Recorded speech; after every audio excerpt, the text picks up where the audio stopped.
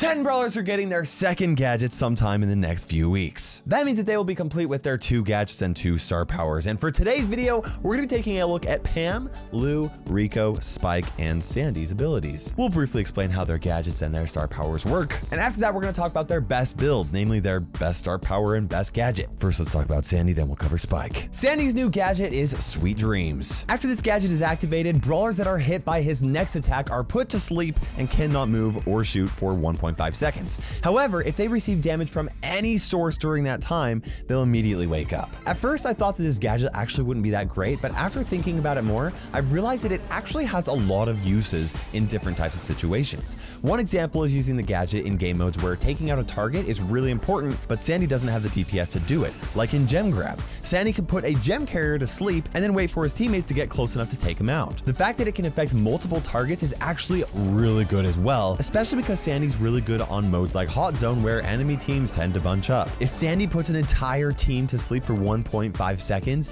chances are they're going to wake up with a huge disadvantage. One unique thing about Sandy is that he has a super fast unload speed, which means that he can put somebody to sleep, reload his ammo, and then burst down their remaining health. Now, because Sandy can deal 5,152 damage with 4 ammo, Sandy can pretty much throw 2 ammo, use his gadget, put them to sleep with his 3rd, reload a 4th, and take out way more brawlers in 1v1 situations. Now, before we get into the rest of the video, I wanted to go over a really cool event that's actually happening in the Brawl Stars community right now. The ESL Mobile Challenge is starting its first season and features some of the best teams in North America and Europe. If you're someone that wants to get better at the game, or you just want to watch Brawl Stars being played at the absolute highest level, I recommend that you check it out. After all, one of the best ways to get better at the game is to actually learn from the pros. Broadcasts are happening every week, and the program has over $300,000 in prizes just this year. I'm gonna leave a link to their channels in the description below, and you guys absolutely need to check it out. And to celebrate, ESL is launching a giveaway with over $1,000 worth of prizes. 10 lucky winners are gonna walk away with $100 Visa gift cards, which you can use to spend on literally anything. Or you could use it to buy enough Brawl passes that are gonna last you for the next 2 years. Now, on top of that, and in the spirit of friendly competition,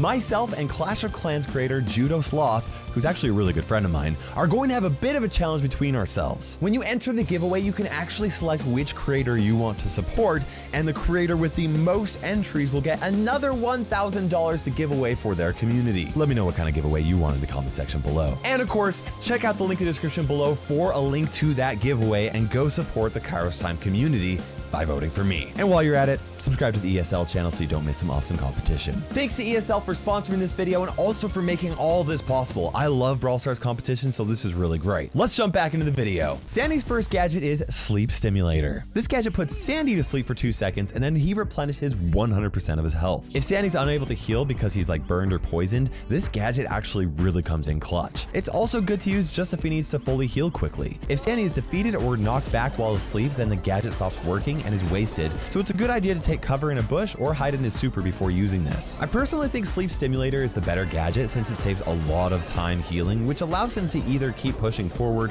or just maintain map control. Sandy's first star power is Rude Sands. This star power deals 100 damage per second to all enemies inside Sandy's super. Since this star power consistently deals damage in a large area, it's actually really great for seeing where enemies are hiding while also preventing them from healing on important targets like the Hot Zone. Sandy's second star power is Healing Winds. Sandy and friendly brawlers heal 300 health per second while inside his super. Now, his super lasts 9 seconds, so it's possible for your whole team to heal 2,700 health each, which is pretty solid. This is especially helpful for tankier brawlers since they really need their health to move forward, and they usually want to stay inside the super anyway because it adds great cover for a tank. Healing Winds heals 3 times the amount that Rude Sands deals damage, so I think it's generally the better star power right now. So what is Sandy's best build? Using his Sleep Stimulator gadget is a lot easier to use while inside Sandy's super.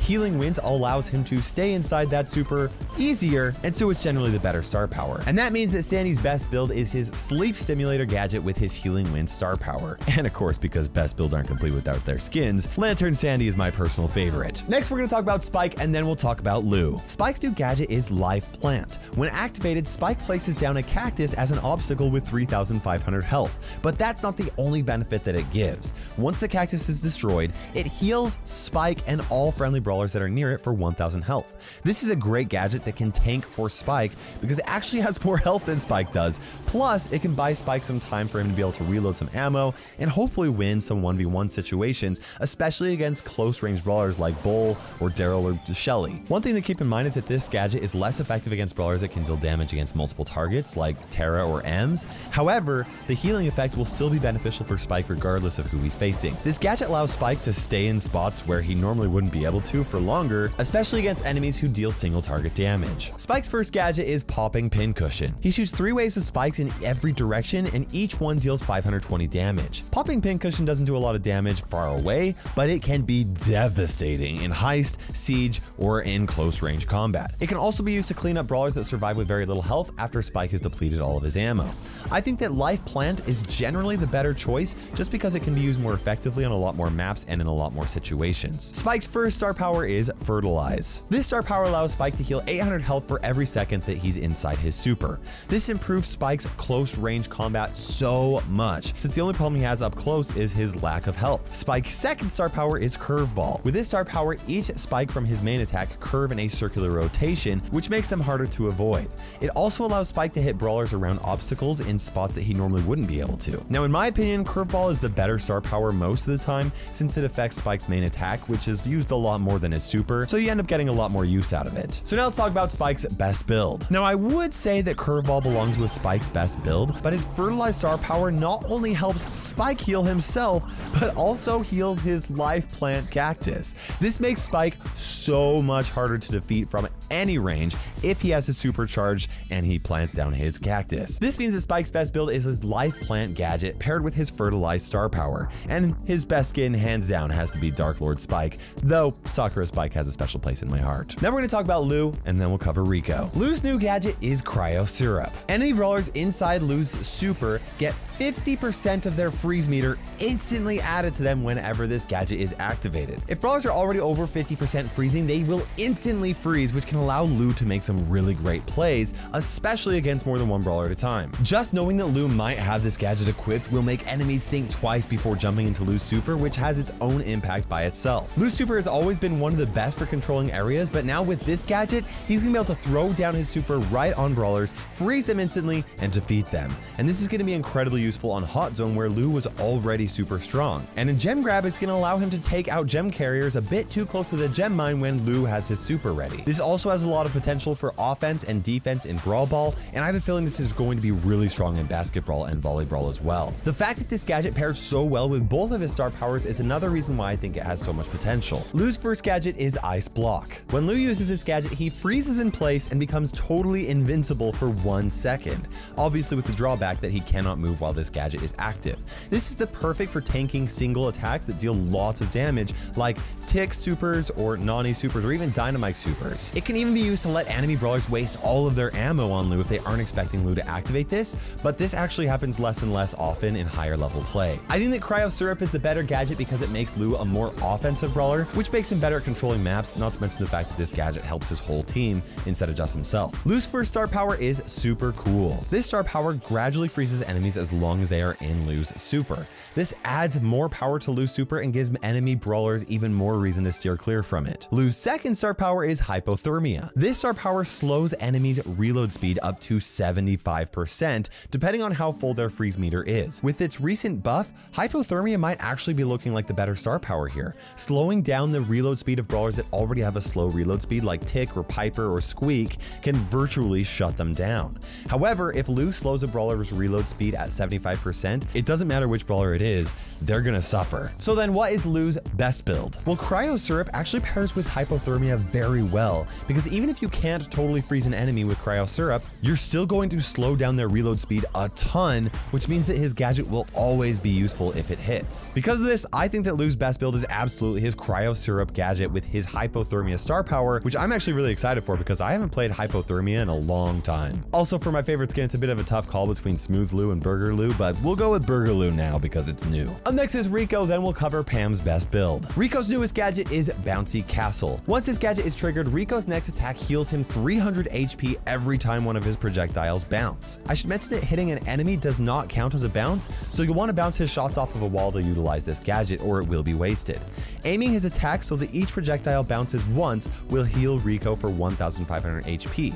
And in order for Rico to fully heal, you'll need to aim his shots so that the projectiles bounce 3 times. I like to compare this gadget to Byron's shot in the arm gadget because it also uses an ammo to heal. However, Rico can use this for healing and dealing damage if he bounces his shots correctly. And if you want to use it strictly for healing, you can aim your attack to get as many bounces as possible. And in this situation, Rico's gadget offers way more healing than Byron's can, and it brings him up to full health as long as each projectile bounces 3 times. We all know that Rico provides a ton of control on choke points in a lot of maps, so being able to heal while continuing to fire shots makes this a very good gadget for him to have, since he won't have to fall back to heal up. This gadget may not be able to help him much against brawlers that deal lots of damage quickly, but it will be helpful in long range fights where little damage is consistently being dealt. Rico's first gadget is Multi-Ball Launcher. When this gadget is used, Rico fires a couple of waves of bouncy balls in every direction. Similar to Spike's popping pincushion gadget, this gadget can be used to deal lots of damage instantly to very close targets. It can also be used as an effective way to check grassy areas when you're not sure where the enemy is. I think that Bouncy Castle is still the better gadget of the two, since it makes it so Rico doesn't have to fall back as much. Rico's first star power is Super Bouncy. This star power adds 124 damage to every projectile that has bounced off a wall, including projectiles from his super. This damage boost absolutely shreds through enemy brawlers and is especially useful against tankier brawlers that don't have a way to get closer to Rico like a jump or something like that. Rico's second star power is Robo Retreat. With this star power equipped, Rico moves 34% faster when his health drops below 40%. This improves Rico's evasion so much, and sometimes it's actually worth it to just shoot at nothing so that Rico doesn't heal so that he can keep his crazy speed. This star power is particularly good against throwers because Rico's able to dodge their shots so much easier. Now his super bouncy star power I definitely think is better on a few maps, but overall I think Robo Retreat is the better star power since Rico becomes so much harder to hit, and that allows him to make some really important escapes. Now let's talk about his best build. Rico's another brawler where it simply comes down to picking the better gadget and better star power, and that makes Rico's best build his super bouncy gadget paired with his Robo Retreat star power.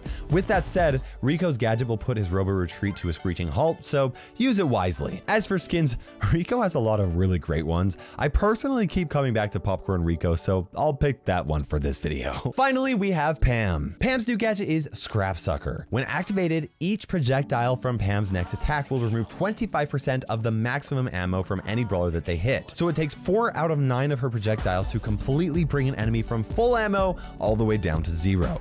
Now on top of that, Pam gains 50% of the total ammo that was removed, which means that bringing an enemy down to 0 ammo will reload half of Pam's ammo bar. Because this gadget affects an enemy's maximum ammo, it's pretty much useless against Bea or Carl since they reload their ammo so quickly, and it's especially effective against brawlers like Amber because she takes a long time to reload her ammo. In a 1v1 fight, this gadget can absolutely be the reason why Pam wins against most brawlers, but it does require that she hits her shots on whoever she's facing. And one thing to note is that this gadget is not useful against enemies who have unloaded their shots already, so you'll want to keep track of how much ammo they are using if you want to really utilize this gadget. Because of this, her new gadget requires a high level of skill to fully utilize. Pam's first gadget is Pulse Modulator. Brawlers that are standing inside Pam's healing turret will instantly receive 1200 health when this gadget is triggered. This is a great gadget because Pam can use it to quickly heal herself up a bit, and it can be used to help teammates as well. I think that although Pam's new Scrap Sucker gadget can make a very big difference, her Pulse Modulator gadget is more useful in more situations. And on top of being more useful more often, it's also much less of a risk to use. Pam's first star power is Mama's Hug. This star power heals herself and nearby brawlers whenever her projectiles hit an enemy brawler for 48 health per projectile. Now, for reference, if an entire attack hits an enemy, she'll heal for 432 health. And if 3 entire attacks hit an enemy, she and nearby teammates will heal for 1296 health. It's not a lot of healing, but over an entire match, it can absolutely be beneficial. Now, her second star power is Mama's Squeeze. With this star power equipped, Pam's healing turret deals 800 damage per second to enemy brawlers that are within its range. Obviously, enemies can just clear the turret so they don't take damage, but if it's positioned behind a wall, this star power can actually add a lot of control to the field. Out of the 2 star powers, Mama Squeeze is definitely the better option right now because it helps control the field, and honestly, 800 damage per second can be a lot of damage to the enemy team, especially if they don't immediately take the turret out. So what is Pam's best build? Pam's best build really comes down to which gadget and star powers are better. Pam's 2nd star power is pretty much the better option in most situations right now, and I can see an argument for her new Scrap Sucker gadget in 1v1 situations, which means it could be useful in solo showdown, but honestly I don't see it being as useful as her Pulse Modulator gadget, and that means that Pam's best build is her Pulse Modulator gadget with her Mama Squeeze star power, and then obviously her only skin, Holiday Pam. Those are the best builds for Pam, Lou, Rico, Spike, and Sandy, and there are 5 more brawlers that are still getting their 2nd gadgets as well that we need to cover, namely Stu, Gale, Colonel Ruffs, Leon, and Edgar. So make sure you guys subscribe for that. So you don't miss it, and until that video is released, you guys can check out more videos right there, and if it already has been released, chances are it might actually show up there anyway. Make sure you guys use code Kairos in the Brawl Stars shop. Thank you so much for watching. For now, this is KairosTime ticking by. We will see you in Brawl Stars.